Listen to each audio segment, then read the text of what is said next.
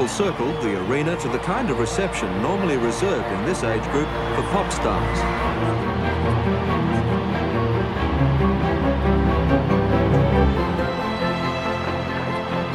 Both the media and the public want to know about this couple. Not so much Prince Charles, as the photographer said to me, you can't give pictures of him away, but Diana is very big news everywhere.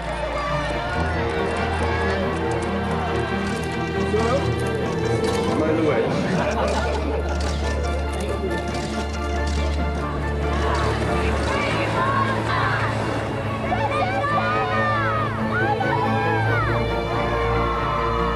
Ladies and gentlemen, the last time I was here was 2 years ago, in 1981, shortly before we were married.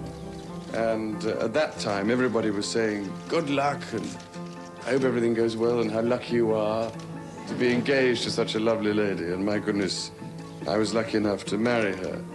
And we had many messages.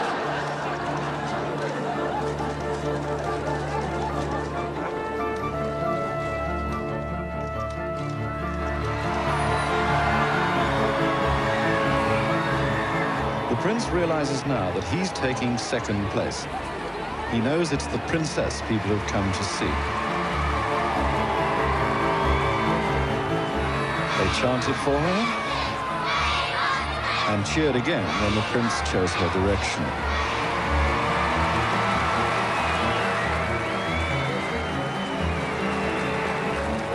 I've come to the conclusion that really it would have been far easier to have had 2 wives.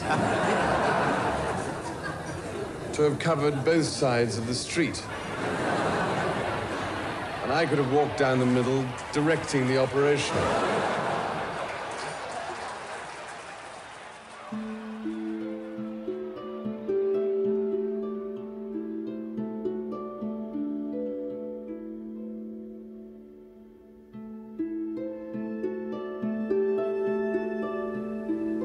30 years ago, you wouldn't dare go up to a member of royalty, but people are encouraged by her presence and by her happiness and the fact that she's so good with people to just go up and say hello. 3 cheers for Lady Di!